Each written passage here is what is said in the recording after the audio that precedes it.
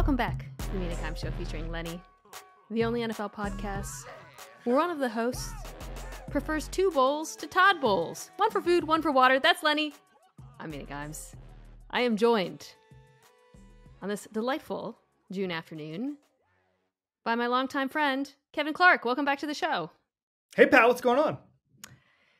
You know, just day 16 of where will DeAndre Hopkins end up. I've hit that wall where I just have been saying wherever he wants, which is great content. That is not something we will be discussing on today's show. Have you done...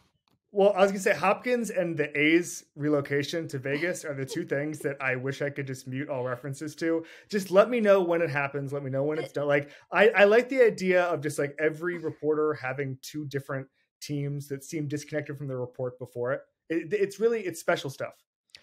I'm really fading the Hopkins story because it's like impossible to really talk about without knowing his priorities. If he cares about money, he will play on XYZ, Cleveland, Detroit. Right. I don't know. If he cares about the Super Bowl, he'll try for Kansas City. I don't know. So we'll see. When it happens, guys, listeners, I will, of course, get into it because I do think it'll be a very impactful signing because I think he's still an impactful player. But we are not here to talk about players, or at least not directly.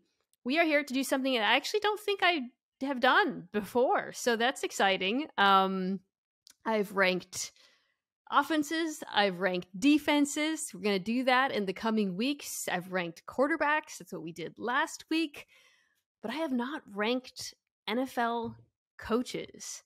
And that is what you are here today to do. Kevin Clark, who, by the way, guys, you should check out Slow News Day, Kevin's podcast, also a video series. You can check it out wherever you get, I guess, I was about to say wherever you get your pods. Spotify is where you can check it's it out. on Apple, but you don't get to see me. And what's the point?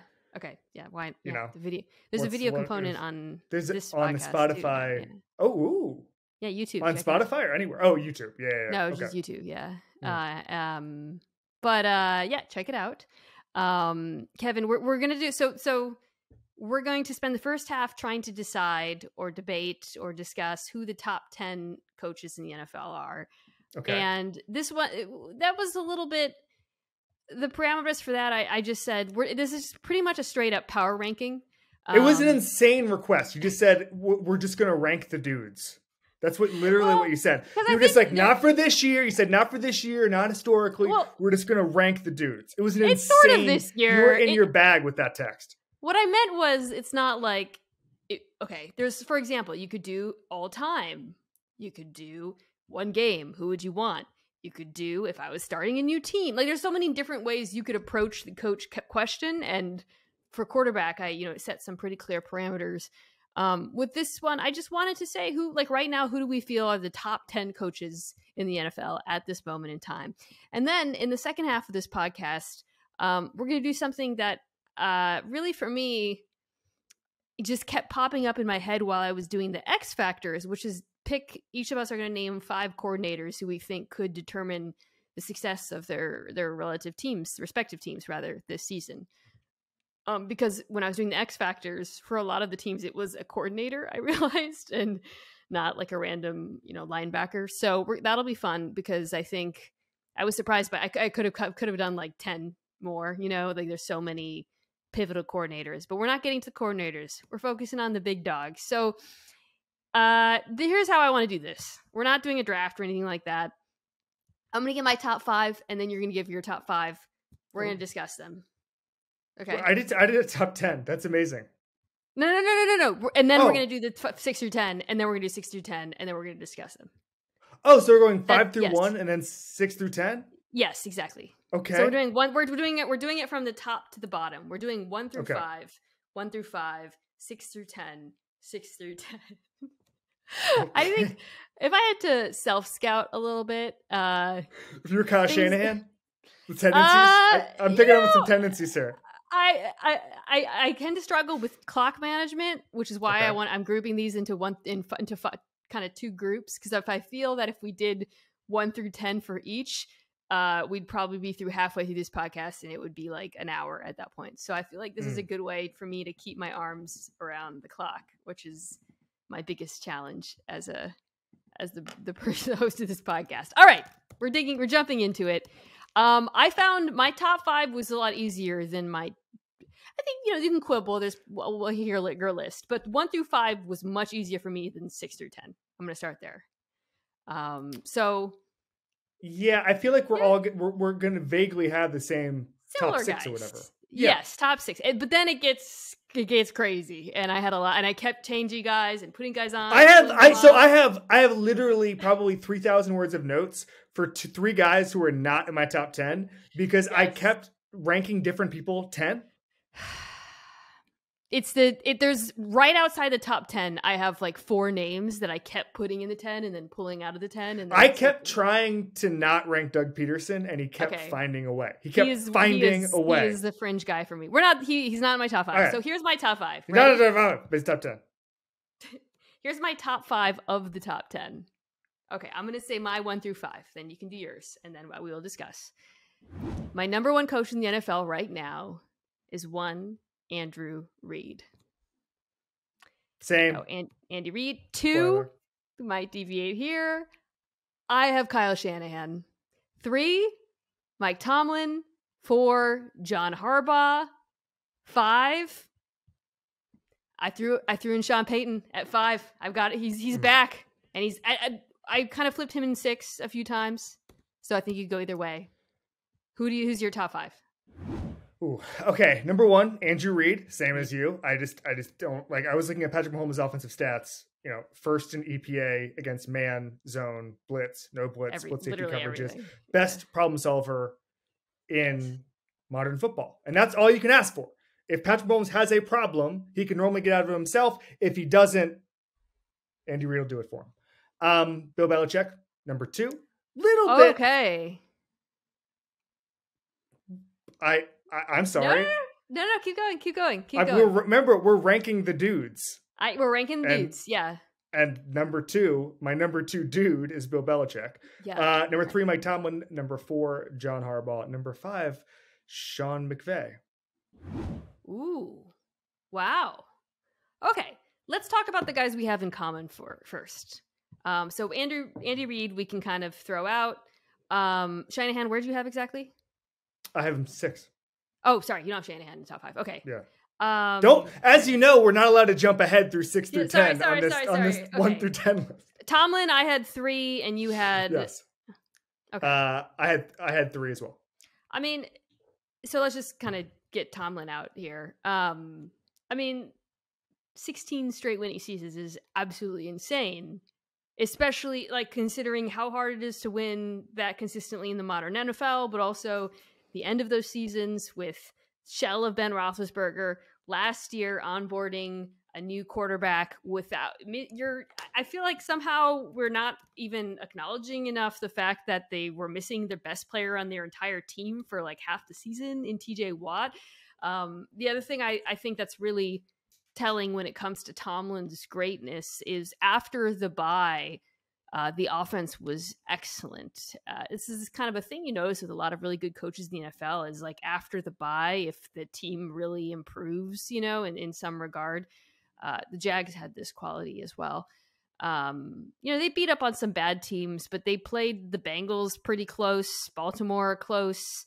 They finished 14th in DVOA with, I think, like a pretty middling roster in a lot of regards, especially when you consider the injuries and the new quarterback.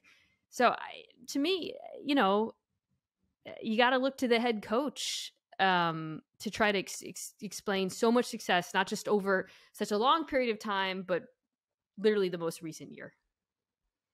I think a lot about the interview that Mike Tomlin did with your colleague, Ryan Clark, on the Pivot podcast last summer, where he basically said that great episode, great podcast. He basically said he runs to coaching while everybody else runs away from coaching. And what he meant by that is that people say, oh, this guy, we can't draft this guy, he has poor hand placement. We'll teach him where to put his hands, that kind of thing. And you start to see it. And I saw it, I think it was 2 years ago, where there was a defensive back at Steelers practice, and he said, Mike, and he was talking to a Steelers PR staffer.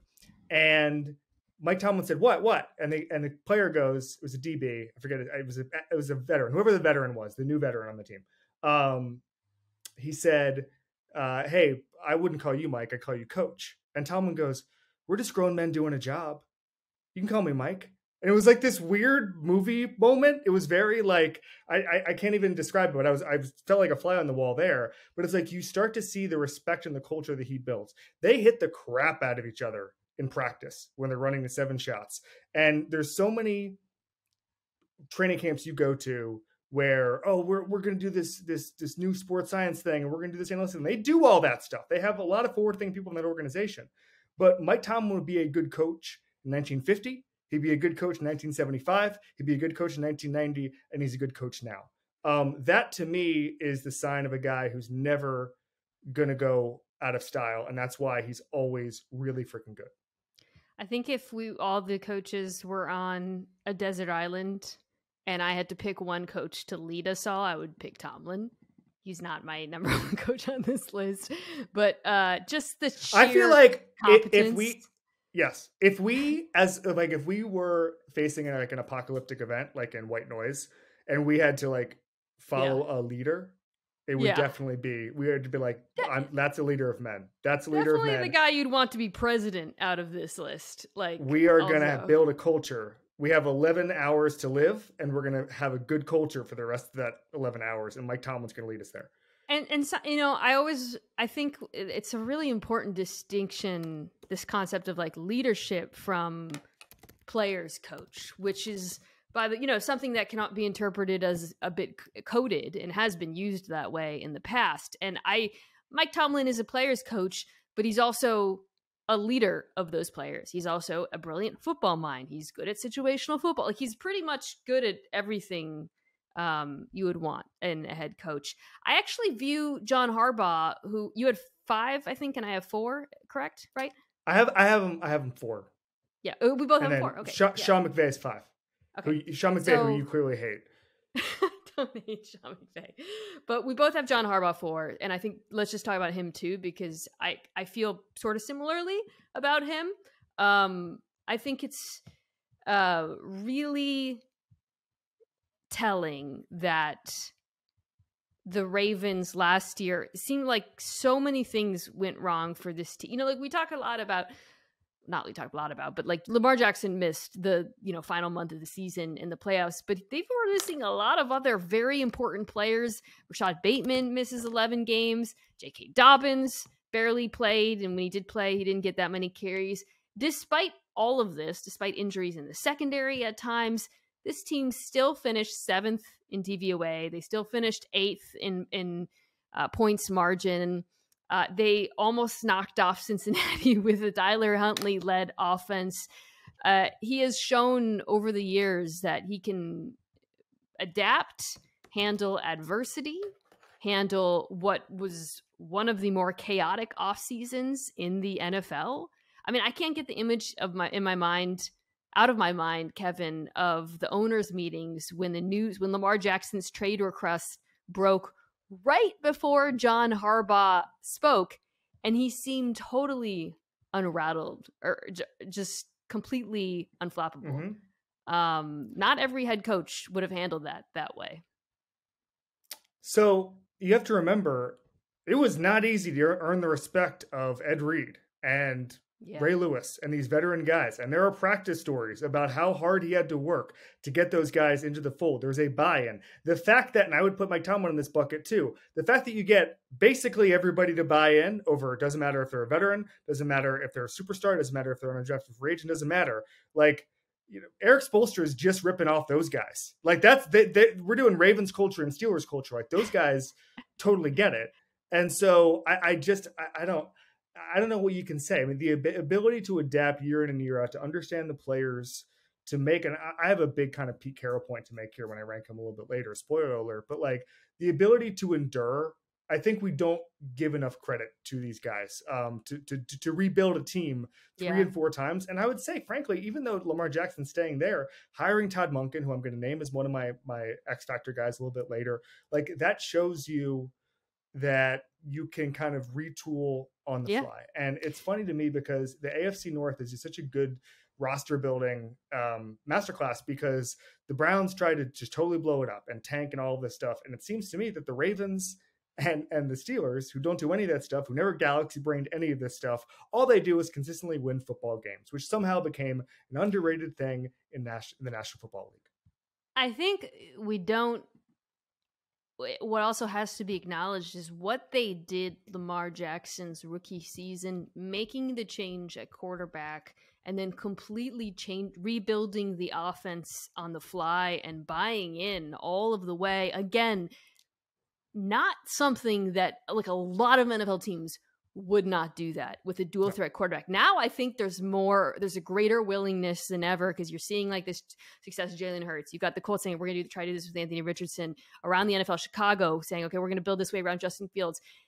When Lamar Jackson's rookie season, there were very few examples. I mean, you look at Washington with RG3, but he was a very high, I mean, there was a different situation. He came in as the favorite to start right away. And like, it just, again, I think speaks to how much buy-in John Harbaugh has with that team and that organization. So, and then, like you said, the fact that they're making the adjustments now, I don't think, like that they moved on from Greg Roman, that they moved on from Wink Martindale. I thought the defensive coordinator hire has worked out really well. He's just managed very well. There was a report, I believe it's from Albert Breer, that said that the Patriots loved Lamar Jackson, but they knew they'd have to overhaul the entire offense. Okay? Yeah.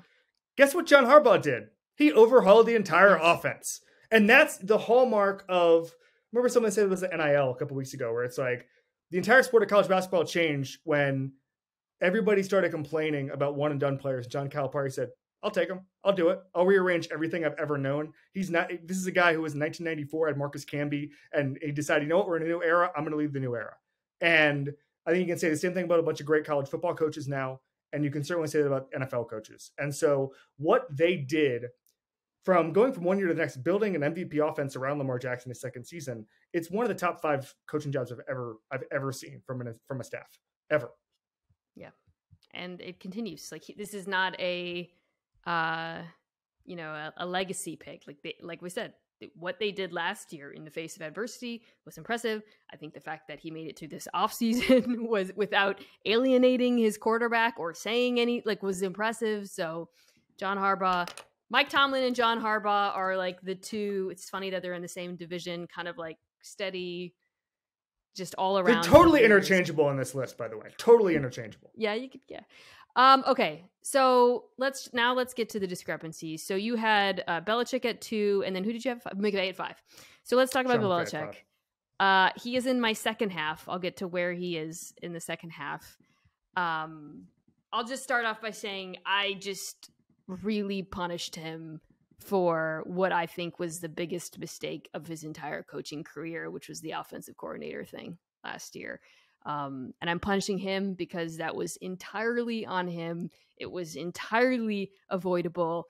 And it honestly is one of the bigger own goals I've seen from a football team in recent memory. So that this is me punishing him for that. And for everything that ensued. Every coach on here has made some glaring mistakes. Mike Tomlin, who we just sung the praises of, started Mitchell Trubisky for September last year, right? Belichick galaxy brain the offensive coordinator thing. But I think that he recognized it. He went back to Bill O'Brien, who we're going to talk about a little later, who is going to solve the problems. It's going to be fine. I do think what is funny is that they gave Mac Jones a totally horse offense. And then they were like, oh, by the way, you can't go outside the building to seek help. That's what Belichick was mad about. Don't go outside the building. It's like, no. Actually, I actually like Mac Jones for going outside the building and seeking help because he looked around, saw Matt Patricia and Joe Judge and said, actually, I'm good. I'm all set here. I'm actually going to leave at 2:00 and go meet whoever it is down the road who's actually going to teach me offense. This is a bit of a lifetime achievement award for Bill Belichick.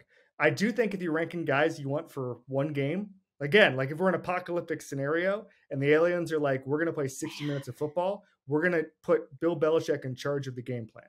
Nobody takes, like it's the old, I think it's a Don Shula line. Like he can take yours and beat you and take his and beat yours, right? Like that's what he does. He takes things and he makes them better more times than not. And the things he's done throughout his career, switching from the 3-4 to the 4-3 because he realized that free agency was swinging towards 4-3 players being cheaper because of the way he set up modern defense, right?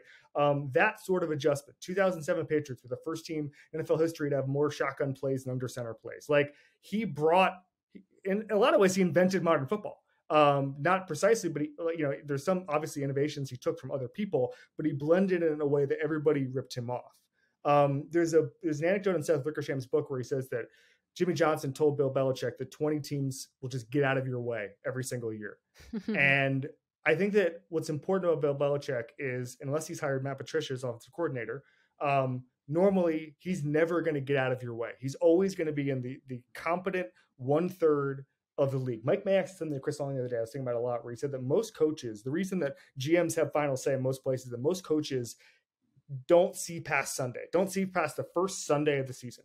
Bill Belichick has coached every day like he's going to be the coach for 100 years. Like he's got the Doctor Strange, like 1 trillion simulations thing. And that to me makes him the best coach of all time, and a coach I still would want coaching my team, Matt Patricia, not permitting. He is the best coach of all time. And I want to give him due credit for what the defense did last year. I mean, the Patriots defense should not have been anywhere close to as good as they were last year. It's a defense that a couple years ago bottomed out, ranked near the bottom of the league in DVOA. I think just a couple of, like 2020 off the top of my head. And they made a deliberate goal to get younger and faster.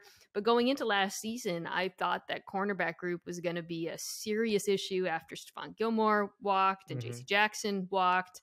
And they finished as a top 3 defense. I think, first weighted DVOA. And that's entirely, like Bill Belichick entirely gets credit for that.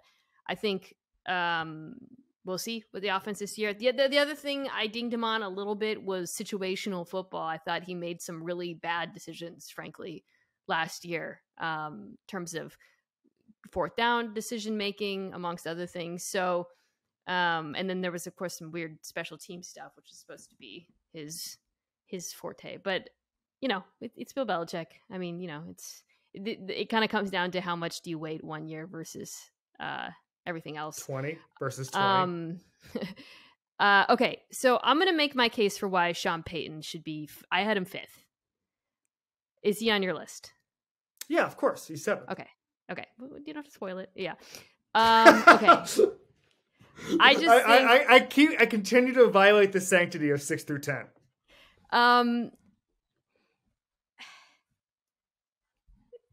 Payton, I mean, so this is one where I know this kind of like undercuts what I just said, which is kind of like, what have you done for me lately? But Sean Payton didn't coach last year, so I can't ding him for anything he did. I mean, everybody knows the record in New Orleans. Won the division 7 times, highest scoring coaching quarterback duo in NFL history with Brees. I think what was so impressive about him was the end of Drew Brees' career. Those final 2 years when they, won when Drew Brees was sidelined. I mean, and what he did with Bridgewater and Hill, going 13-3. We went 5-0 with Teddy Bridgewater, if I remember correctly. But then also when Drew Brees played those last 2 years and his arm was clearly shot, the fact that they still had one of the most efficient offenses in football, and that he did it for so long over such a, with so many different types of players. I think also he's good at all of the sort of edges. He's so good at finding edges in the game. He's good at situational football. He appears to be a good manager by and large. So I feel like I know, like, it was Denver. So when the hire was made, and, I think it kind of there were some jokes. And obviously they paid him a ton of money to take that job. But it, in my mind, was money well spent because they immediately get one of the best coaches in the league and in NFL history. Are you familiar with Greg? I don't want to botch his last name. Dulcich? Do you know who that is? Yeah. Do you know why we're talking about him this week? Do you know what Sean Payton said about him? No. What did he say? Sean Payton said that he envisions Greg Dulcich as his new Taysom Hill. Oh my God. Which says to me, he's so much better as a tight end than Taysom Hill. That's so. Sorry. It says to me that he just sat out for a year at Fox with their buddy Peter Schrager and was just thinking, I can't wait to do the Taysom Hill thing again. Now, listen, Sean Payton's been on Slow News Day twice. I've gotten to pick his brain on this stuff. He said if Taysom Hill was on the market, they would have had 31 offers, and that he could play every position. Said that on my show.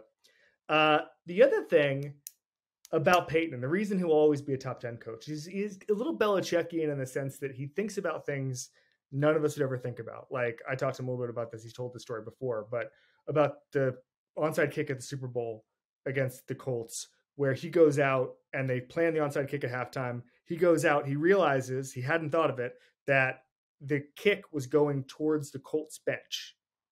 And he was like, oh my God, you can't have that happen because an onside kick, it's all chaos. It comes down to some ref thing. We have to be lobbying when the ball is popping out and stuff.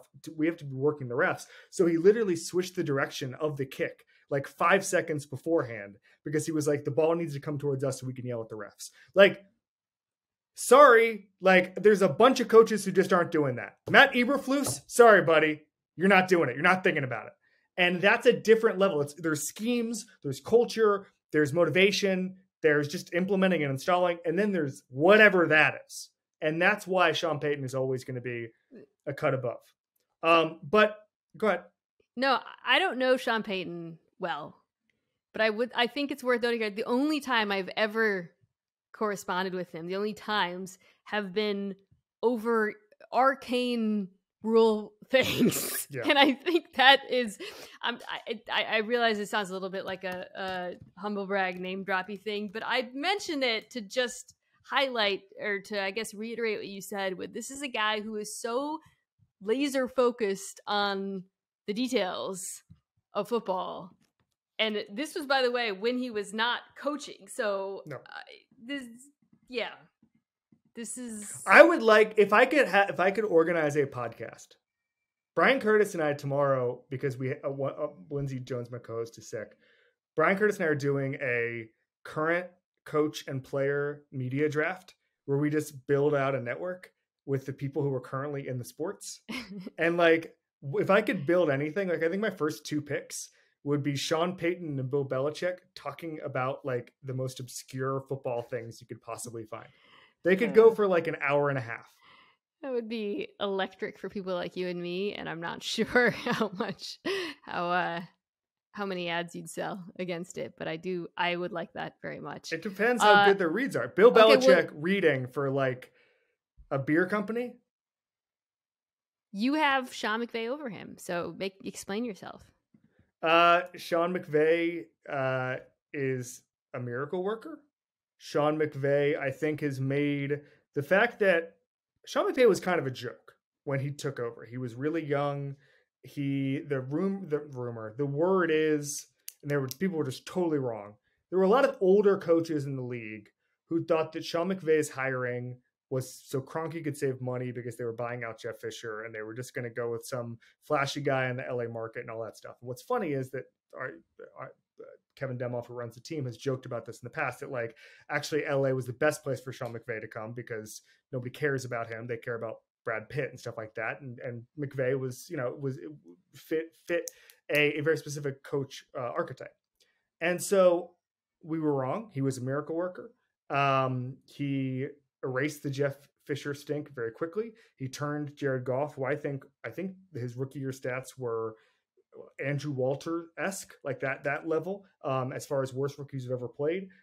He made him into a Super Bowl quarterback. He is only built on that. You want to talk about being able to endure, like he's taken veterans, he's taken young players, they've done this strategy where they don't have first round picks, all of this stuff, and typically he's made it work. The music stopped last year because they had a banged up offensive line and a banged up quarterback. That's going to happen. That would have happened to Andy Reid. Hell, it has happened to Andy Reid over a career. That just sort of what pops up sometimes. And I'd rather have Sean McVay coaching my team than Sean Payton. I mean, that's just the long and the short of it.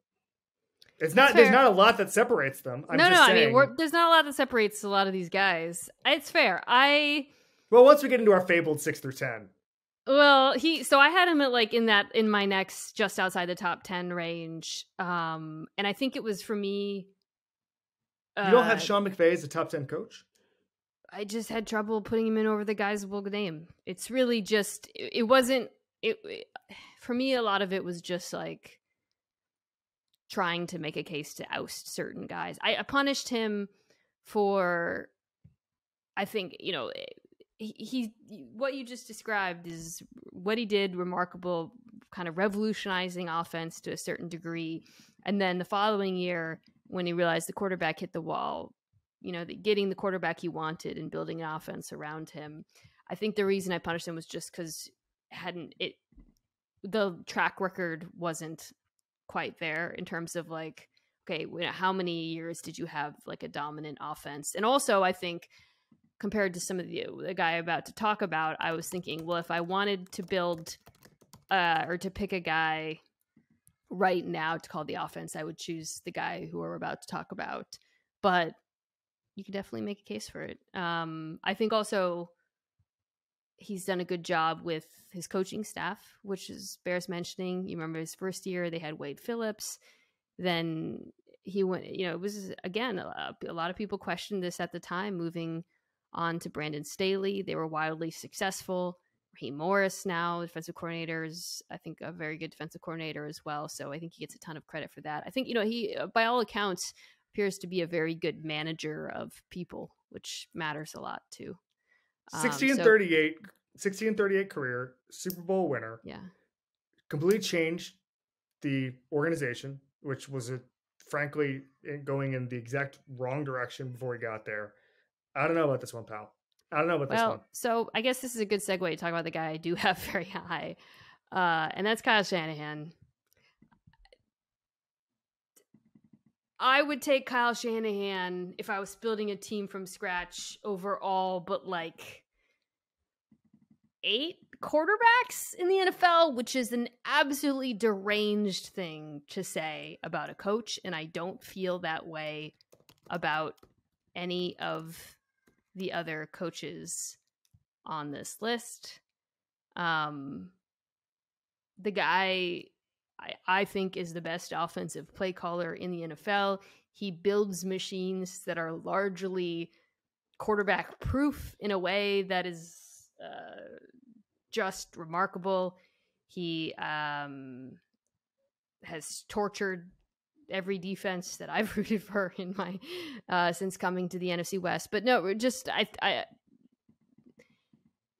as a play caller, I feel like the amount of value he brings is so exceptional that if he's the one where, I mean, well, I have him second. So I guess I would say like after Reed, if I was just picking a guy to win one game, I would probably pick him, but I would put Reed above him. Sean McVay and Kyle Shanahan were named head coach in the same year. I know there have been quarterback injuries. McVay's won 8 more games over that time period and has won a Super Bowl. So that to me, bit of a tiebreaker. I love Kyle Shanahan. Nobody self-scouts as well. Matt LaFleur used this phrase to me, and I think about it a lot, where he says that Shanahan taught him the illusion of complexity, where you're actually doing very simple things that confuse defenses to where it's really easy for your offense, but it's really hard for the defense. And I know that sounds incredibly elementary, but that's what you're trying to do as a football coach, the illusion of complexity.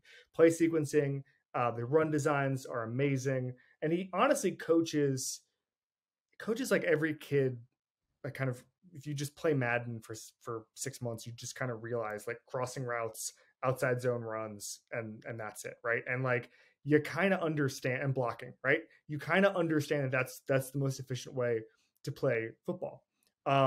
Richard Sherman, who was on my show a couple months ago, was talking about the story about how basically he learned the Seahawks rules so well they had to change the defense permanently because he understood the stress points of the defense. He said, okay, the Seahawks will only do this at this. Okay, then let's do that, and let's just exploit that weakness. I love Kyle Shanahan, but he doesn't have the resume of Sean McVay, and we're not doing, for me, we're not doing top 10 play callers. We're not doing top 10 offenses. We're not doing top 10 cool crossing routes or play sequences, we're doing top 10 coaches. And Sean McVay, to me, gets the nod over Kyle Shanahan. I'm sensing you tend to prioritize resume a little bit more than me, which is fine. It's just looking at it a little bit differently. Well, I like, what do I like? I like wins. I like championships. I like the other thing I like about of competition.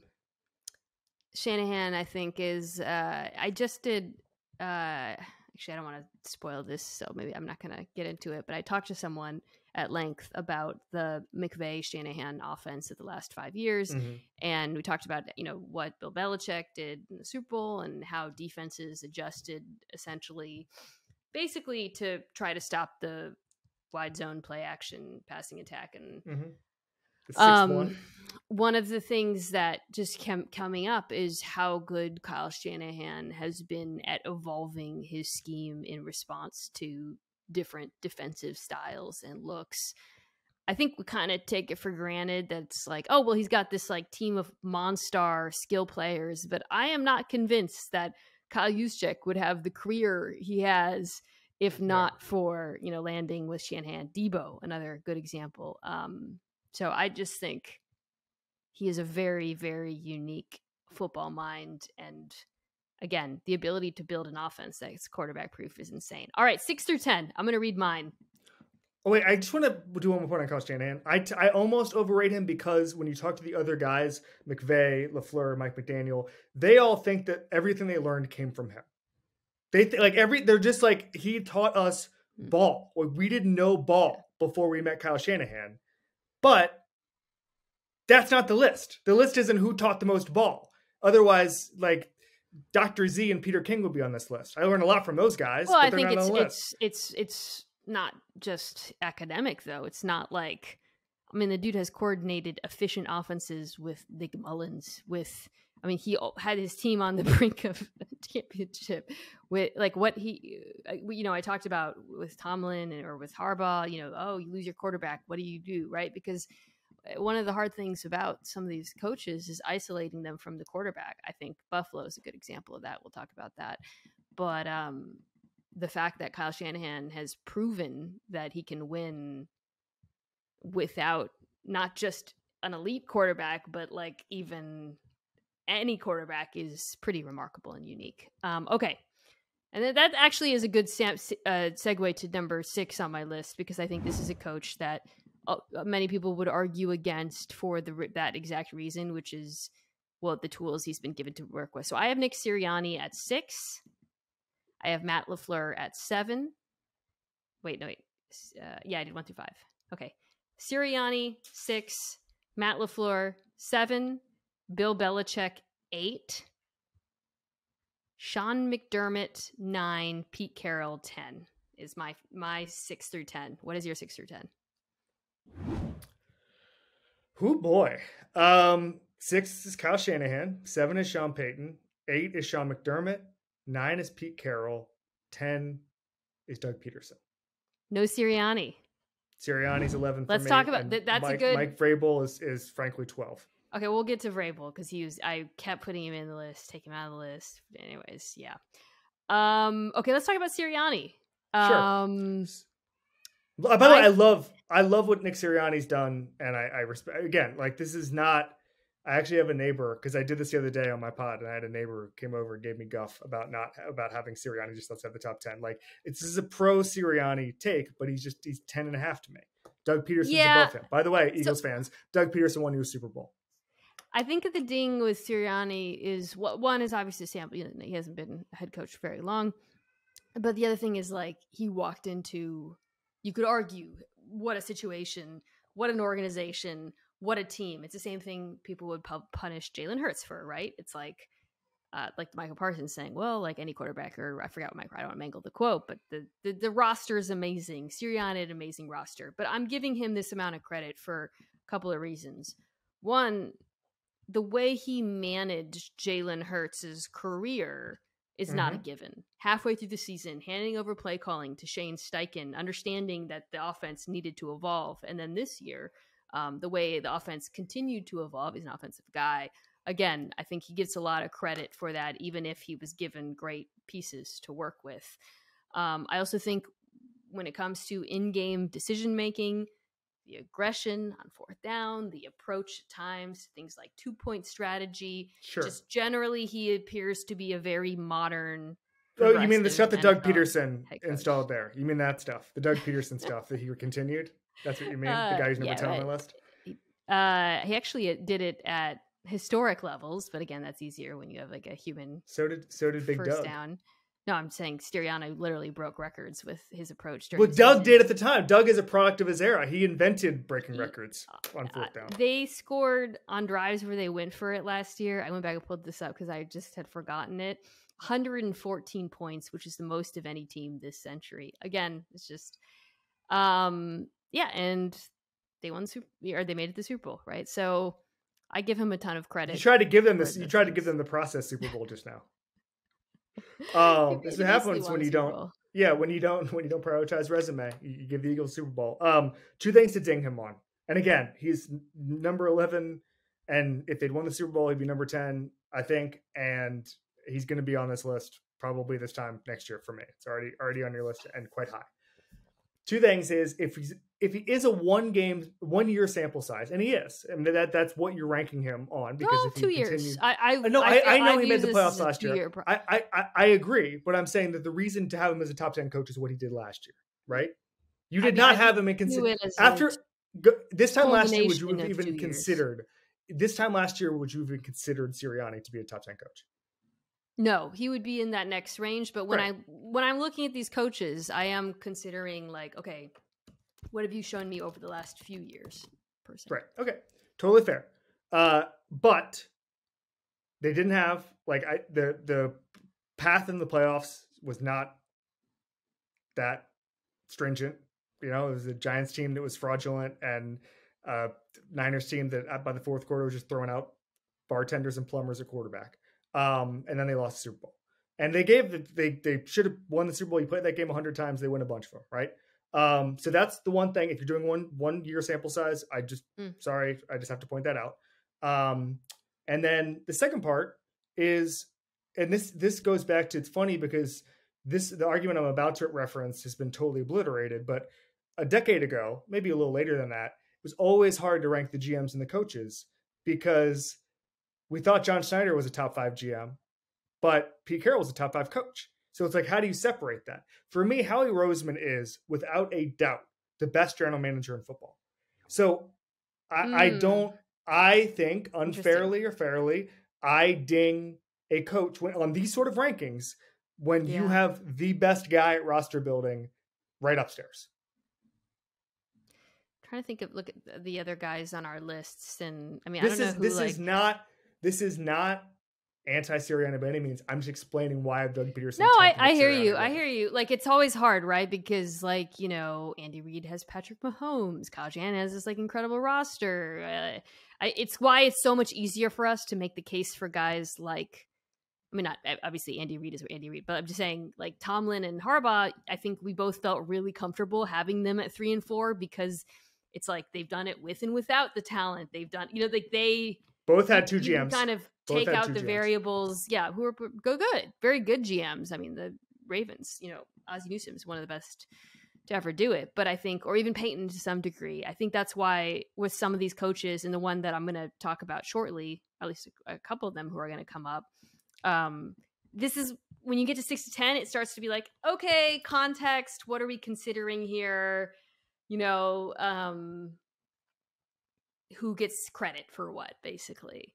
I think that's pretty much the defining question behind the guy who I had after him, Matt LaFleur, at 7. Where'd you have him again? Like 13th. Okay, right. So he's not in your top 10. I wrote like 7,000 words about him last year. Like, I love the guy, but I just don't think he's a top 10 coach right now. He has the 5th winningest record in NFL history. Of course, someone is screaming, well, he had Aaron Rodgers. But I'm giving him credit for the fact that when he came in, Aaron Rodgers was not playing his best football at all. And he got him if it was so easy, Mike McCarthy would have done it. He didn't. It's great way to put it. He got him to buy into his offense. The results were beautiful for a couple of years. That relationship hit a wall.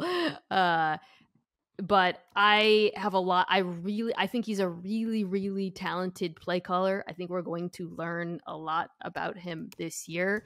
I dinged him a little bit for the defense, not playing up to its potential, and they retain their defensive coordinator, which is Joe Barry. I think we'll see how that works out. And I think if it doesn't work out, Matt LaFleur deserves criticism for it.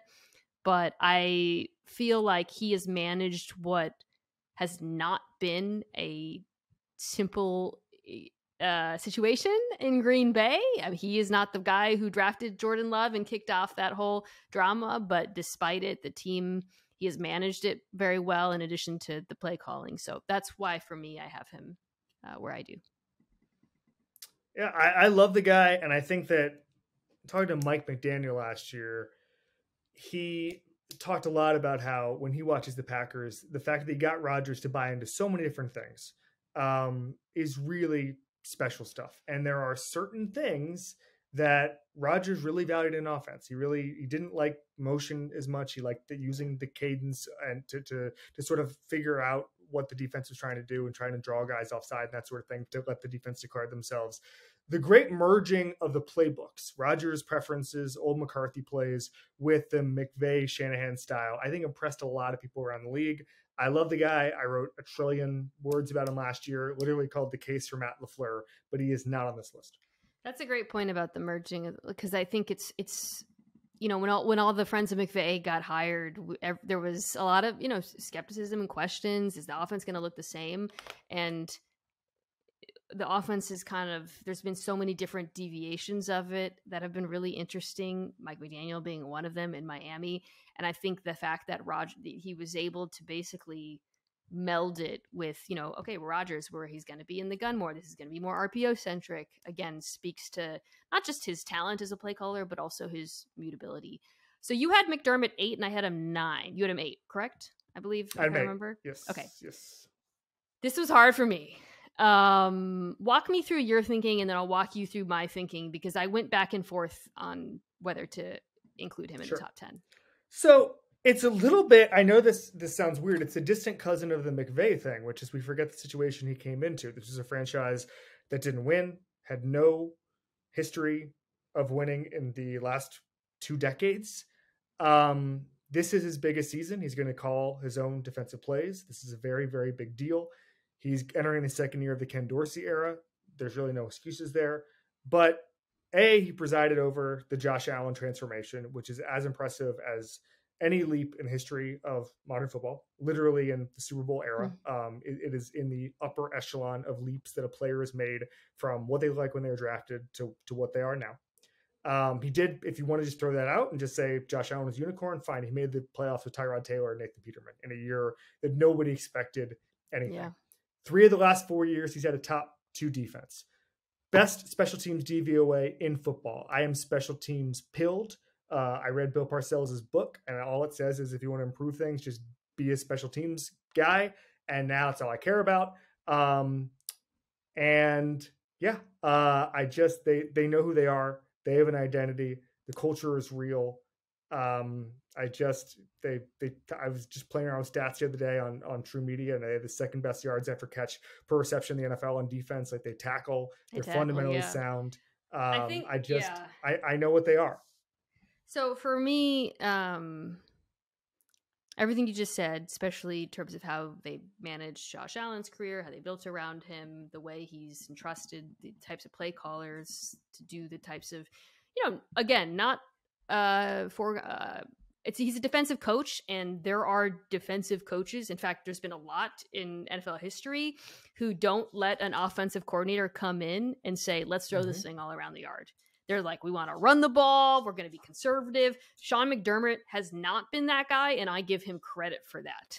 The fact that he let Brian Dable go crazy. Ken Dorsey, again, very pass-happy offense.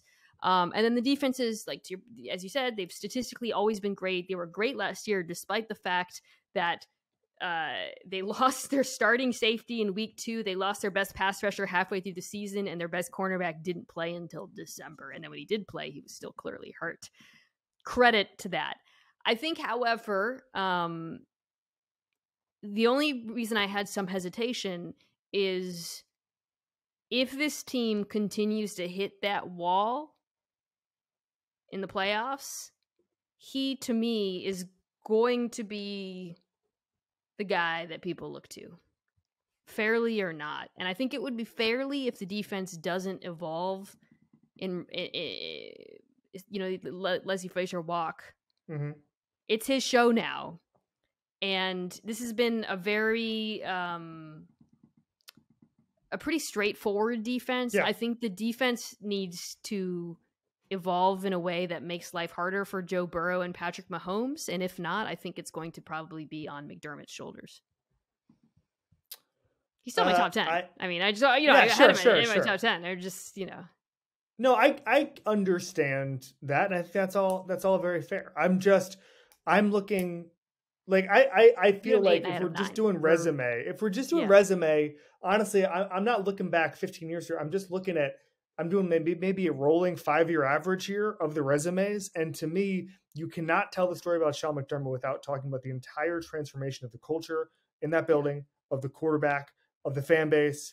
There's a belief there. Like, Let me tell you though, if they don't make it to the Super Bowl, that he is going to be the guy that this fan base blames. I'm telling you. But that's true of like 25 coaches. No, because there's the other 25 teams don't have those sorts of expectations. But he built those expectations. He's the guy. He's the expectations builder. This is, chicken or egg with Josh Allen. But yeah, no, I'm just telling you, I wouldn't be surprised if his seat is a little bit warmer than you would think, even though I agree with you. That Doug Pederson got fired.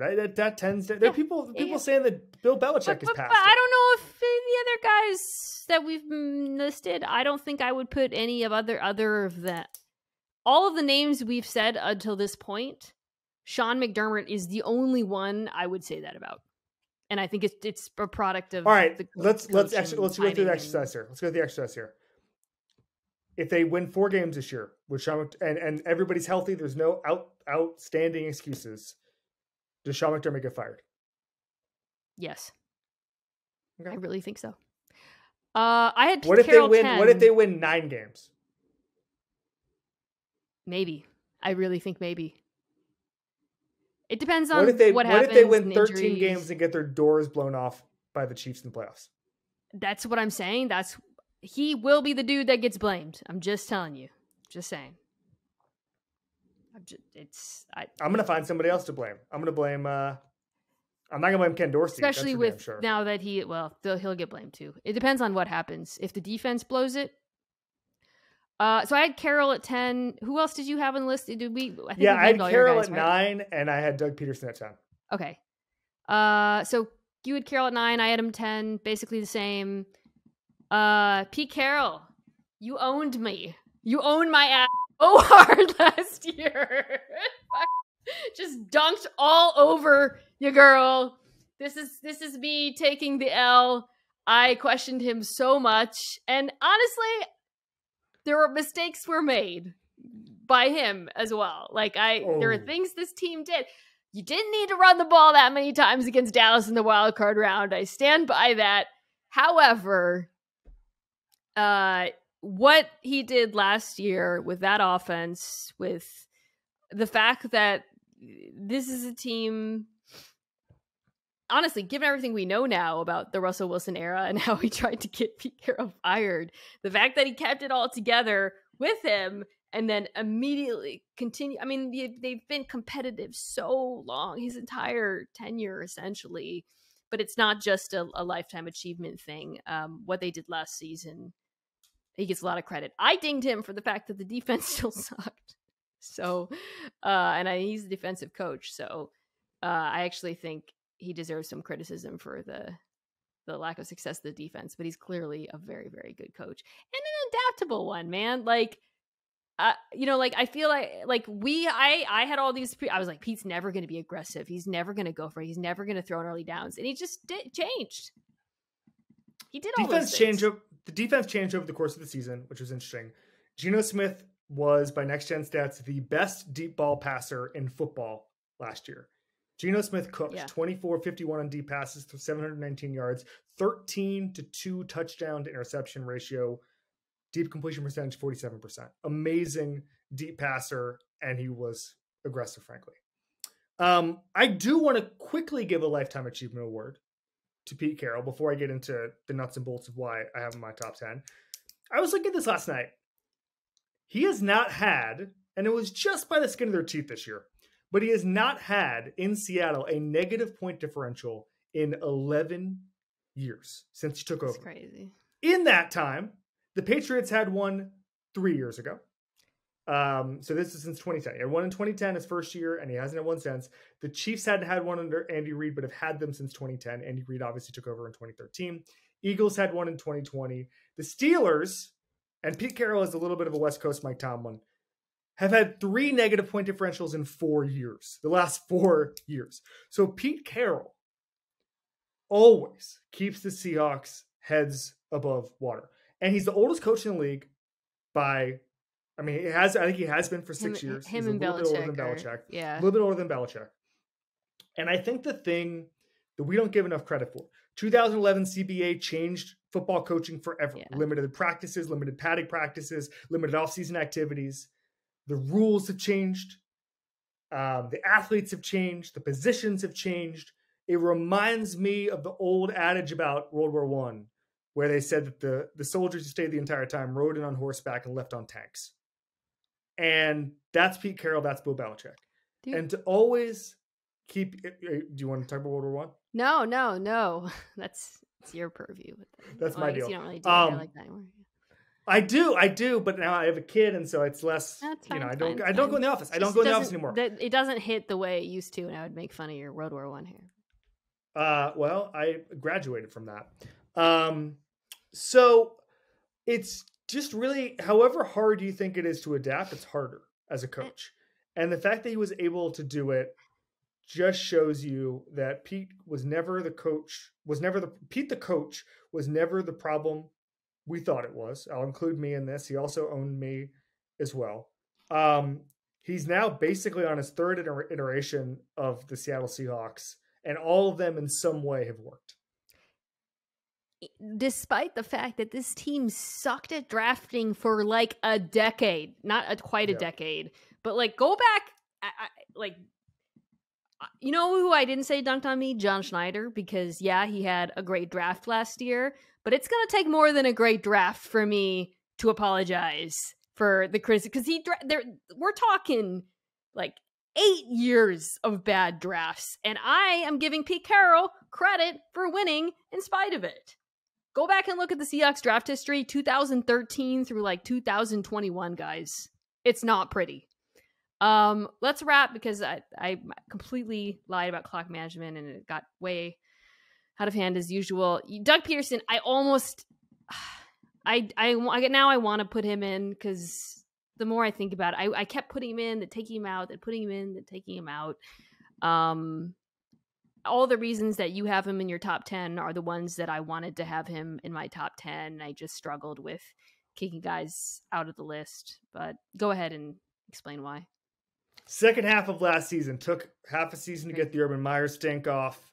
Urban Meyer was the worst coach in 20 years, 30 years. Bob Petrino was pretty bad 15 years ago, but Urban Meyer put a stink on that is really something else. He was just straight up lying about his accomplishments in training camp, and all the players like, we have phones, right?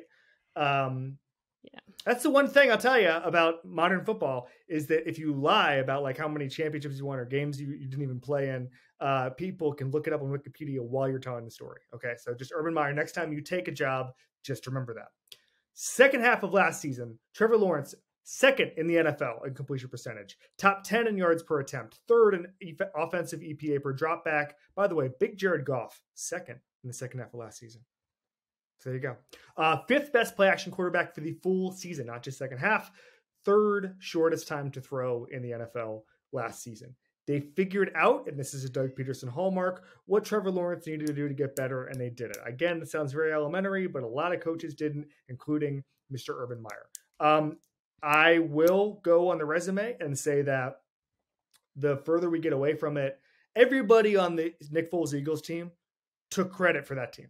right? And I've heard every single person who even touched a ball bag that year say, that was actually me.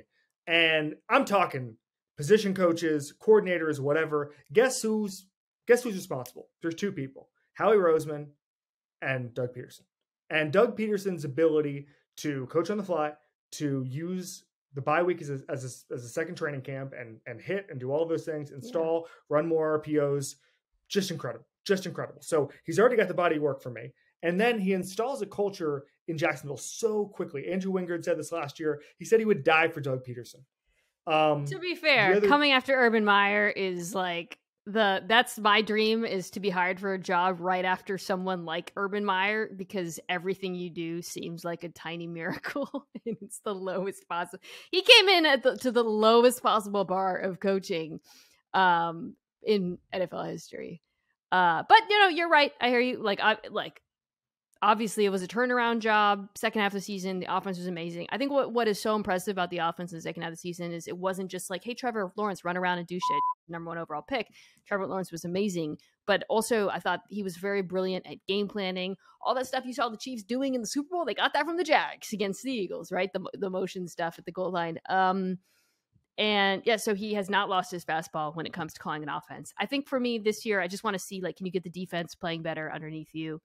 Being the head coach, that falls under his purview as well. But it was such a home run hire when it happened that everybody was kind of confused that he was, because it was like a later hire too, if I remember correctly. But yeah, Doug Pederson, no question. I mean, I had him. So in my next tier, I had him, McVay, Mike Vrabel, who we talked about this before the show. Both of us kept really trying to put in our top 10. The fact that team, with as much adversity as they've faced in injuries, I don't even that this roster has not been that talented at points, and he just continues to drag their opponents into hell and win games despite it. Also sneakily very good at situational football and rules stuff, and I give him a lot of credit for that. And then I would say the final guy I had in the next tier rising is Dable, but that's just a 1-year thing, so it's too early for me. Is there anyone else you had in Zach Taylor? That was a yeah, I struggled a little bit with that one. How much of that is just the quarterback and Lou Anarumo run, but Lou works for him. But those were the guys. Yeah, he hired him. Yeah. He hired him. And also, my Zach Taylor point that I've made many times this summer and last year is that Joe Burrow took over the offense, Joe Burrow took over the culture, but you have to let him do that. And there are some coaches who wouldn't do that. So it's well said. Okay, let's take a quick break, come back and talk about some coordinators. Tickets to the game, merch, meals at iconic restaurants, stays at Caesar's Palace, all this can be yours when you bet with Caesar's Sportsbook. Win or lose, every bet earns reward credits, which you can redeem across the empire. Now, if you haven't started yet, register using code OMAHAFULL, and then place your first bet up to $1,250. If you win, great, keep those winnings. But if you lose, you'll get your stake back as a bonus bet. We're back. We're going to talk assistants now. Specifically assistants with potential impact, good or bad, but impact, important assistants. We're going to talk longer about some of them than others. A couple of mine I'll breeze through, but one that I do want to talk at length about, and I think we agree this is a pretty important hire, was Bill O'Brien. The aforementioned Bill O'Brien. We don't even really, it's very obvious why this is so important for New England to get this right. You sounded very confident when his name came up earlier, so why don't we start there and you can tell me why you feel so good about this hire. I mean, it's the equivalent of the post-Urban Meyer thing you just described. Last year, the offensive coordinators were a tag team with Joe Judge and Matt Patricia. Joe Judge has been weirdly reassigned to whatever, according to Bill Belichick, whatever he says, whatever Bill Belichick wants him to do is what Joe Judge will do. It sounds like he's like cousin Greg with the little sticker on his forehead. Like that's what Joe Judge has transitioned into. He knows the offense. He knows the system. I've just seen it before, and there's familiarity from Alabama. And I don't see how this ends in disaster. I'm not going to say that Mac Jones is going to become some superstar, but what I am going to say is if anything got off track, it will get back on track. This is the definition to me of competence. Yeah. I thought this was a good hire. I also, and for all the reasons you described, Bill O'Brien benefits from the low bar that I said I wanted in my own career. But I also think, he has shown a track record at calling the kind of offense that Mac Jones is likely to improve in, and that success of the season. I expect the Patriots defense to continue to be like one of the better defenses in the NFL, the best defenses in the NFL. The offense just needs to be average. And I think with Bill O'Brien, they can be average. It's still I would say underwhelming is the wrong word. This is not one of the better group of skill players in the league. They don't have a number one wide receiver, but what I think he can do is find ways to get easier answers for Mac Jones, find ways to scheme them open. I expect a diverse and prolific RPO game, the likes of which we saw in Alabama. I think the plays, the order in which they happen will make more sense. He will, his sequel. This was my biggest quibble with the Patriots offense last year is like on not just a drive to drive basis, but a down to down basis.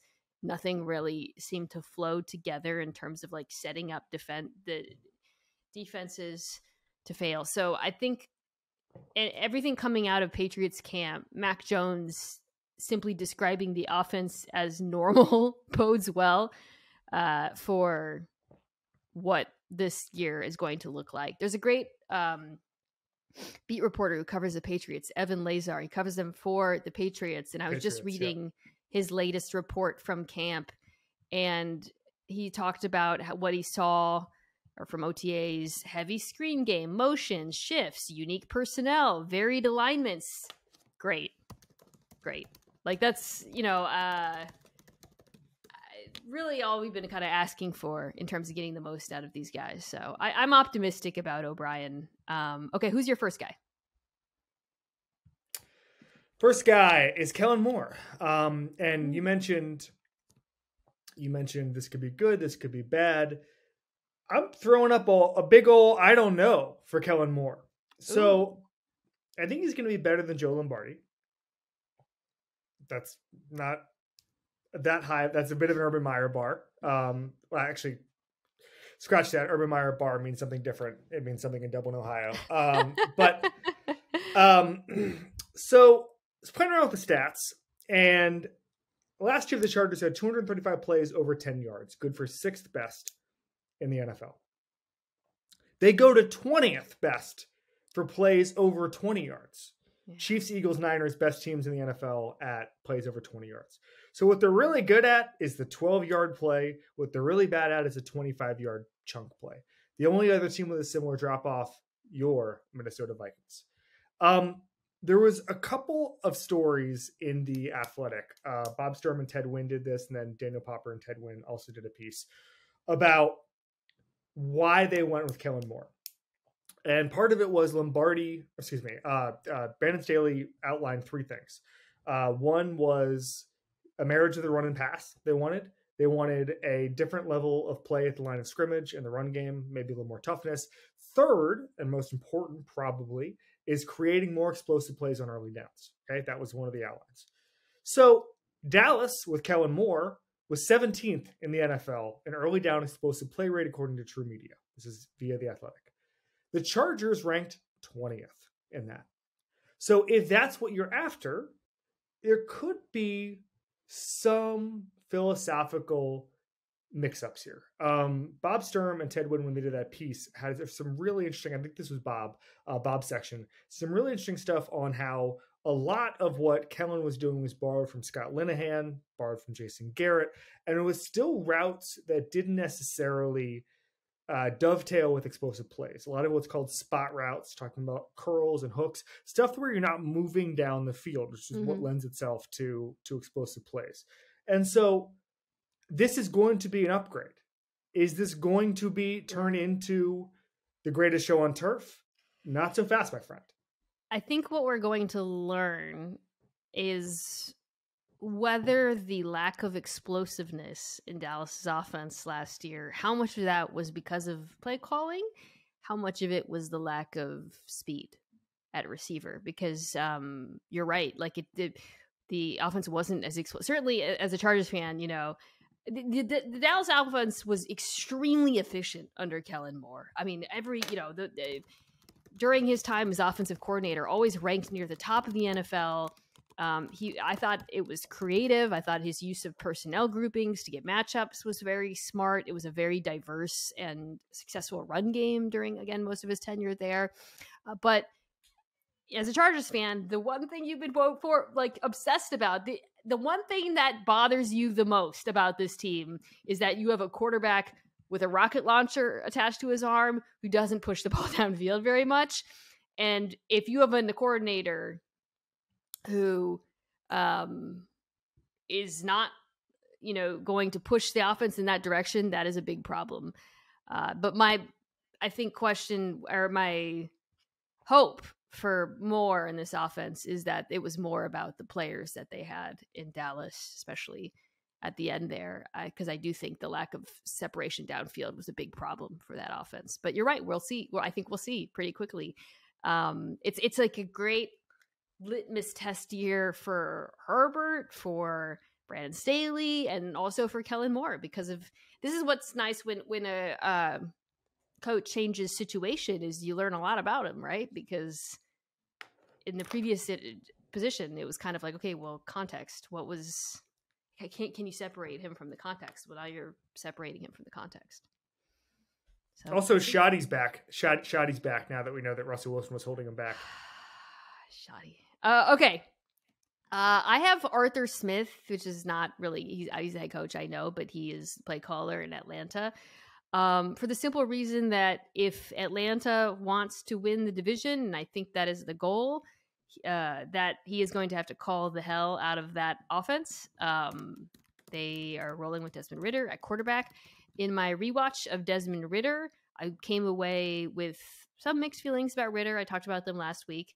I came away very impressed by Arthur Smith again. I think he's a very, very good play caller. He's very creative.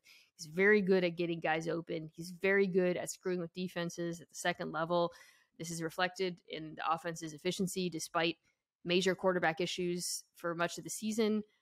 So he's going to have to be in his bag. It's not a particularly complex case. I agree. That Falcons team is pulling in a bunch of different directions, and just hopefully there's some cohesion that is brought together by play calling. Who's next for you? How about Sean Desai, the Eagles' new defensive coordinator, the new Jonathan Gannon?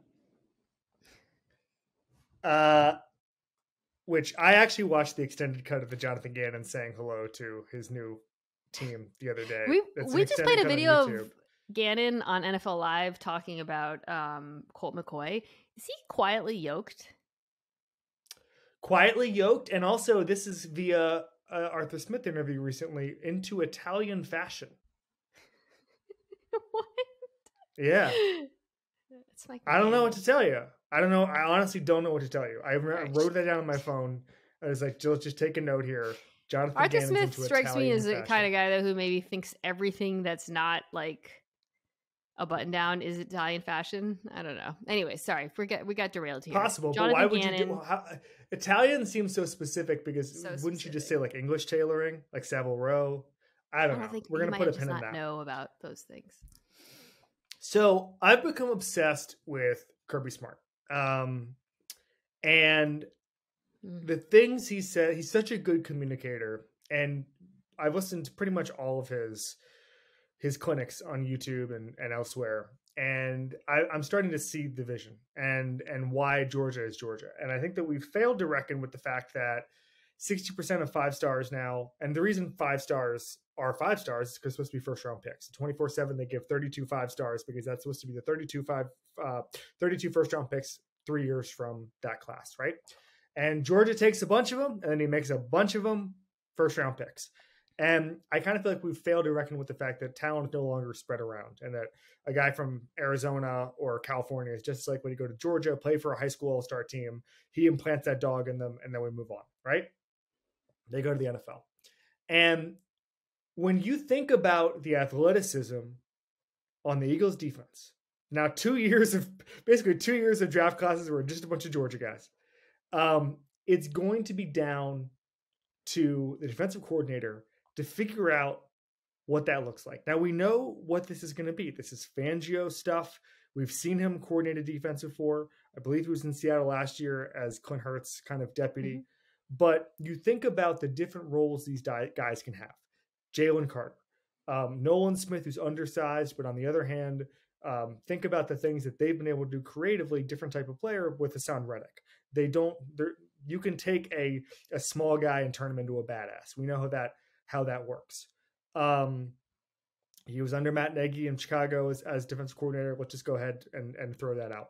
But we know what Jalen Carter can do. He can penetrate. He can suck up blockers in a 5-man front. He can create room. It doesn't matter.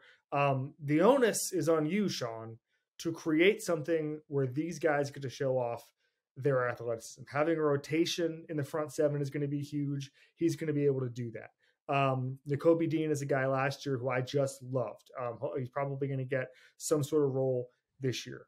I'm obsessed with these Georgia guys and their athleticism and the type of NFL players that they can be. And I don't think anyone, that's right. I don't think anyone has figured out what this is going to look like. And I think that Sean has a lot on his plate in that regard. I think you're right. And his job's a little bit harder than it seems at first, because it feels like he's walking into this like dream situation. This is a bespoke defense. They were already bespoke. I don't know why I went with bespoke. What's the word? It's because I said Savarel. It's because we're talking about Italian tailoring. When everything's all in one and it's like ready to go. That's the word I'm looking for. It escapes me at the moment. Ready, rack off the rack? Kind of. Something that's a different word. But yeah, it's like they returned a lot of the talent. Obviously, they use Hargrave, whatever. Question marks at linebacker and safety. But I actually think it's not going to be that simple for him, because there's an expectation that he improves upon some of Jonathan Gannon's mistakes. Jonathan Gannon, perhaps one of the most despised fan base like the fan bases, Eagles fan base, really did not like Jonathan Gannon. I can't stop laughing at that anecdote about how he was like totally jacked up at the Super Bowl losing party because he knew he was taking a head coaching job. Oh, I didn't. He was like, hell yeah. Did you see that thing that went viral where he was talking about a press conference, but then it never happened or something? I forgot. He was complaining about something in Eagles. It was he said they were 3-0 every time everybody wanted him fired or something. Or he referenced like a specific thing that happened, like a Philadelphia media member said something to him and people were like, this never happened. I don't know. Anyways, doesn't strike me as a huge deal. I'm not slandering him. Point is, the fan base hated him. And I think as good as the Eagles defense was, they weren't always great against really good quarterbacks, which of course you saw in the Super Bowl. And I think there's pressure on Desai not only to get the most out of these young players, because the Eagles offense is the same. The defense is not the same. They are transitioning, getting younger at spots. So I think his job is difficult there. And he also, I think, needs to evolve the defense scheme-wise in a way to confuse quarterbacks more often, the types of elite quarterbacks that they need to beat to get back to the Super Bowl. All right, that's a good pick. I've got another defensive coordinator, but this is very different because he's not walking into the best situation.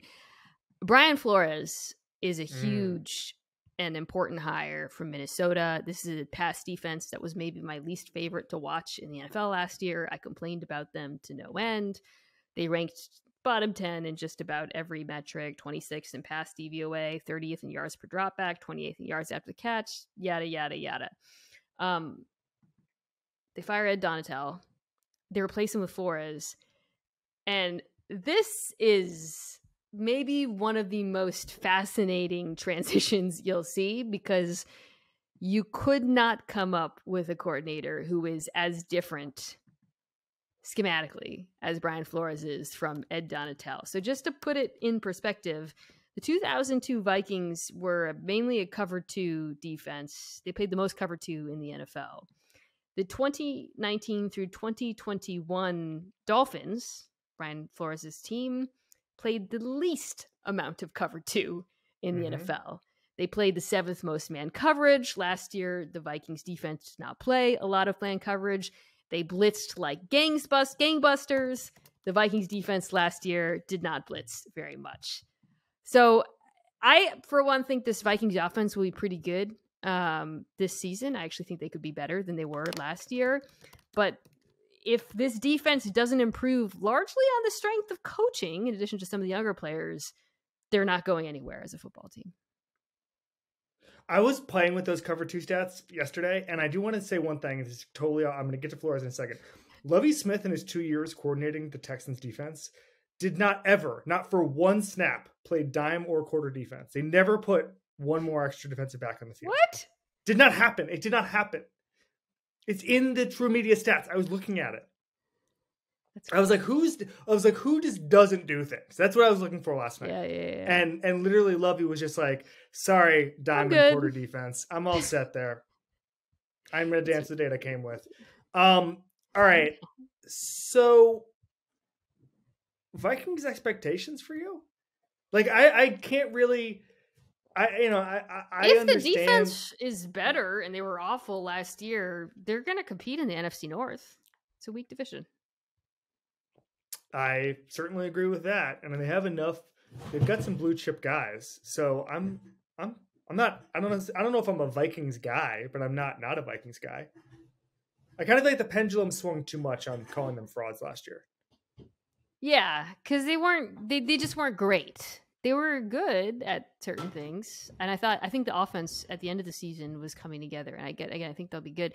I just think it's fun. Like, Can you think of a recent hire where it was so like, wow, we want someone who's nothing like our ex? Like, this is dramatic.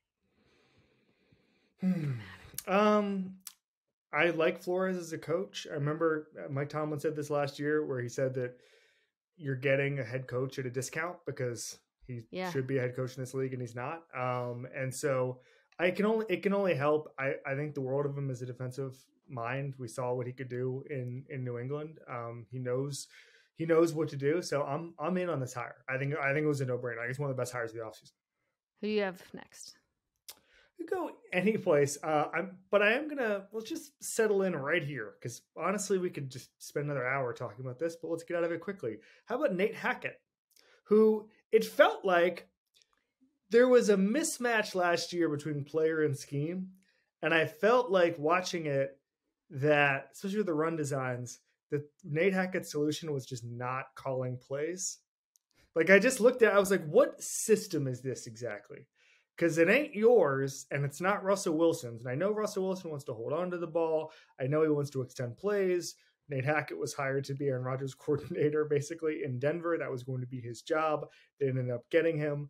But I didn't feel like there was a lot of adapting going on there last year. He's now back with Aaron Rodgers. There's comfort there. Aaron Rodgers is called the West Coast offense, the best offense known to man, I think was his phrase. And as I said, like he doesn't like the motion stuff.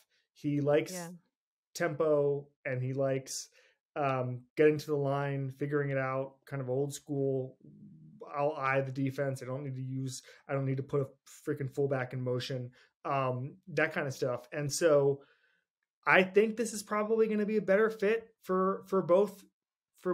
And I think that it's on Nate Hackett to show that he's not a fraud. By the way, Matt LaFleur called the plays for Aaron Rodgers during those MVP seasons, but obviously there's familiarity, and Hackett's role, it seems like, was just to like quote, Office Space. I am very curious to see what this Jets offense looks like because everything you've said is correct. And the assumption is it's going to just be what Aaron Rodgers wants to do at this point. And what I'll be curious to see is that better for Aaron Rodgers at this point in his career? Does it make the most of the skill players who are available to him in New York than what we saw in Green Bay, which I thought, I talked about earlier, I had Matt LaFleur very high. I think Aaron Rodgers it was a mutually beneficial relationship, but all that stuff we talk about, like with the motion and the misdirection, like it's not just there's a function to it. It was, I thought, it's part of a reason why that offense was so effective. And Nathaniel Hackett, if those kind of things are off the table for you, how are you going to create misdirection? What is this play action game going to look like? How are you going to get this run game going? We'll see what the status of Breece Hall is. There's some challenges that present itself. The benefit, of course, is you get to play with one of the best quarterbacks of all time. But it's not going a given, a foregone conclusion that his job is going to be so easy. So there's a lot going on there, and I'll be curious to see how it plays out. By the way, you can tell if you follow NFL media reports who is sourced with whom by who is blaming who for the Denver offense last year, because there's a lot of there's competing accounts already. So I think it was pretty bad. I don't know. If I was them, I would just not even draw attention to it. They would just be like, that didn't happen. A memory hole. Jacksonville, he was okay, I thought. I don't. Yeah, for sure. I mean, he had Blake Bortles, and part of the Blake Bortles thing was just cleaning up his mechanics and stuff because it was rough. I don't. We'll see. Okay, I'm gonna be quick with this one. I think Eric Bieniemy is going to be obviously a pretty massive factor for Washington.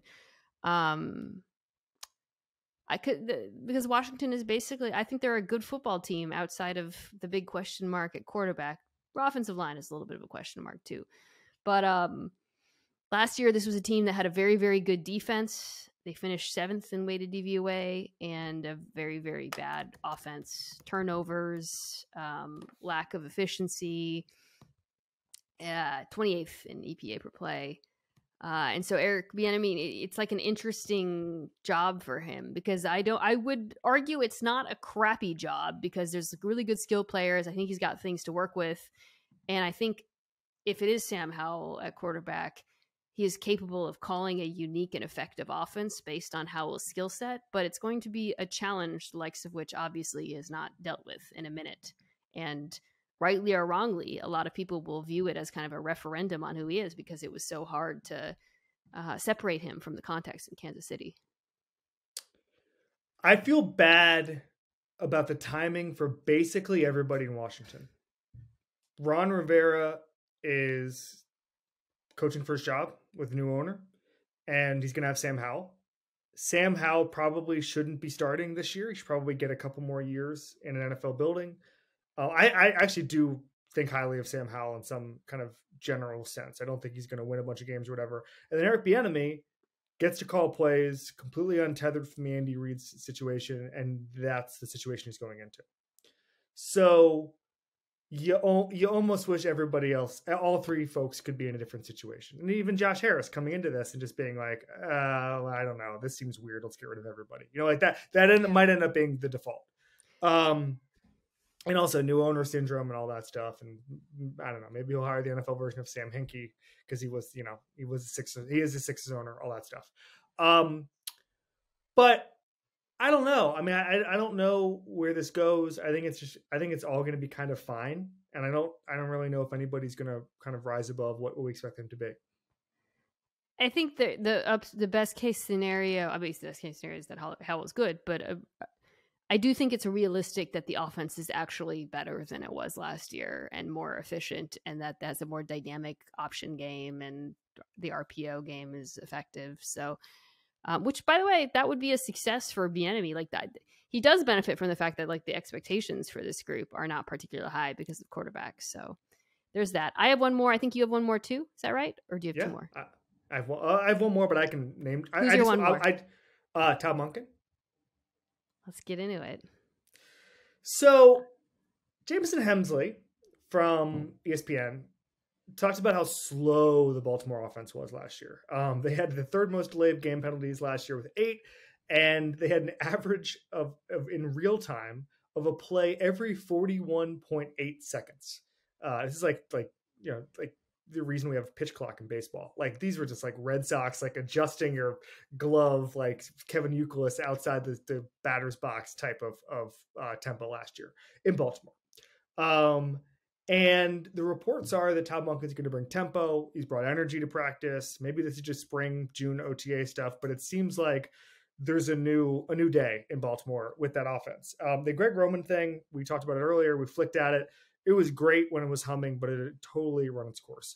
They weren't scoring enough touchdowns. Obviously, they had an athletic advantage in Georgia last year in Athens, but they were number one in red zone offense in the country last year in Georgia.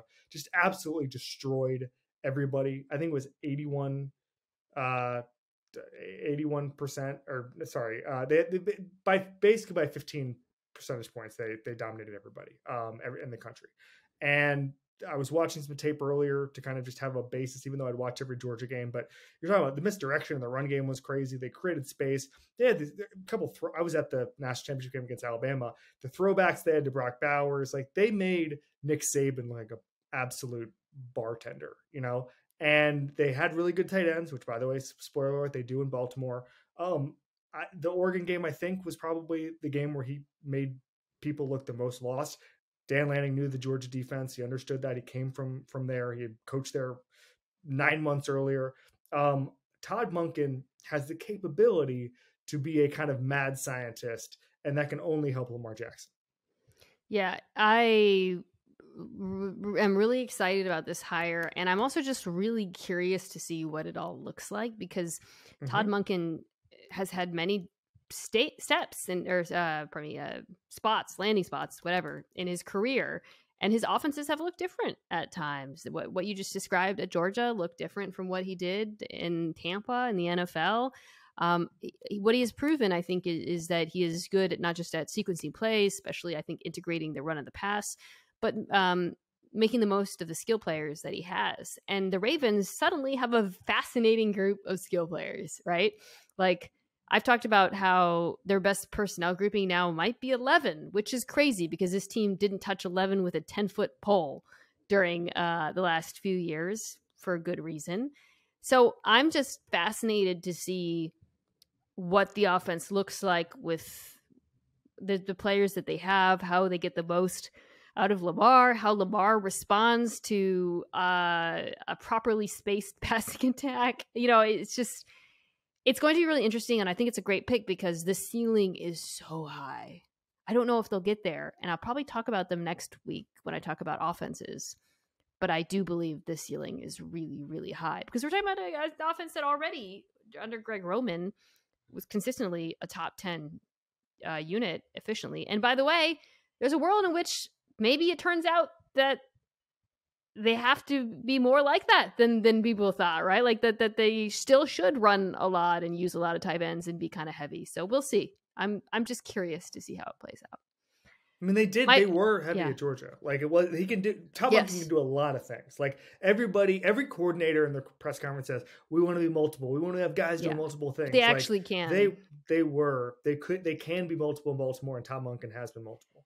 Yeah, I think that when they hired him before the offseason, before the draft, before they signed OBJ, I assumed it was just going to look a lot like Georgia with, 2-3 tight ends on the field. But then they had these wide receivers, and suddenly like, oh my God, maybe it's going to look totally different. Todd Munken trivia is that I interviewed him during this time period. He was the guy that made one of the guys that made Brandon Whedon look like a first-round pick at Oklahoma State.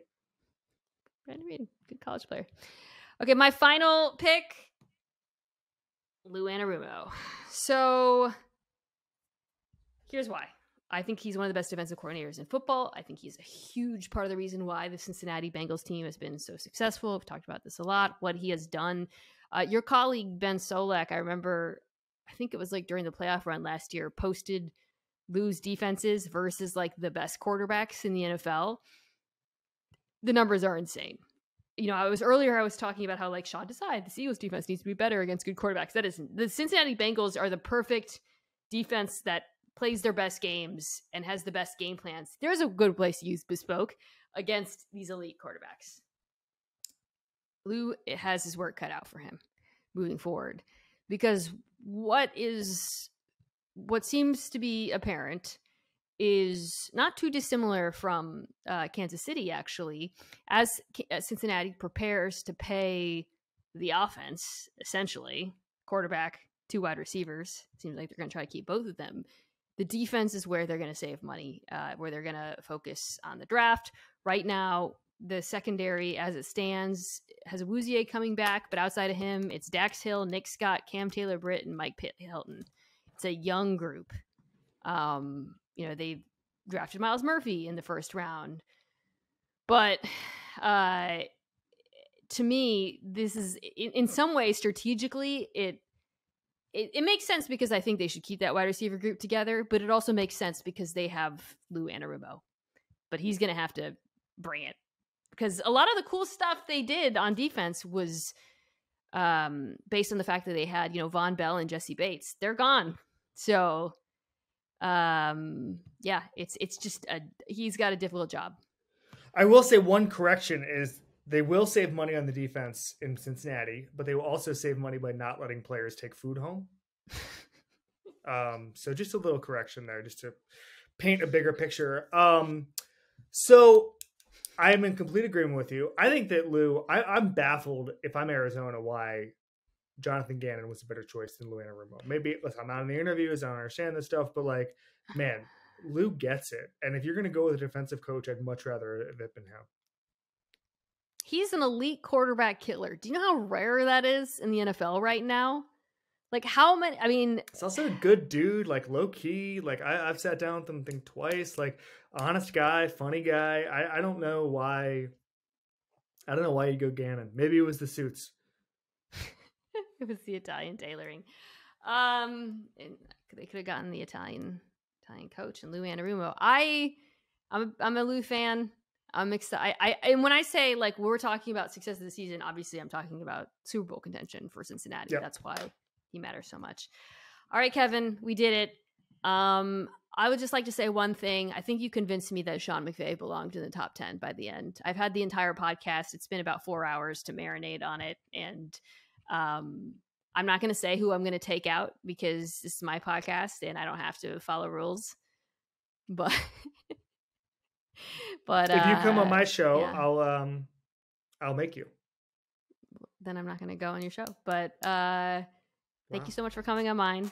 Check out Slow News Day wherever you get your pods. Anywhere. Spotify if you want to watch YouTube. And yeah, thanks so much for joining me. See you, pal.